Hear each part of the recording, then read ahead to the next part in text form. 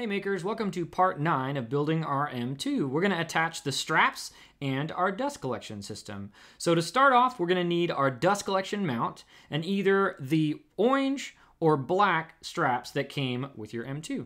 First off, you're going to have to figure out exactly where you want your dust mount bracket to go. Now there are pilot holes near the edge of the sled for smaller diameter hoses. They're probably 2 inches or less. But you might want to have it near your Z-axis assembly for a larger hose. So you can kind of vary where you're going to attach your dust mount bracket depending on what size hose that you have. And it's totally fine to use a power screwdriver when you're screwing it in, or in the pilot holes, you can use a regular screwdriver here.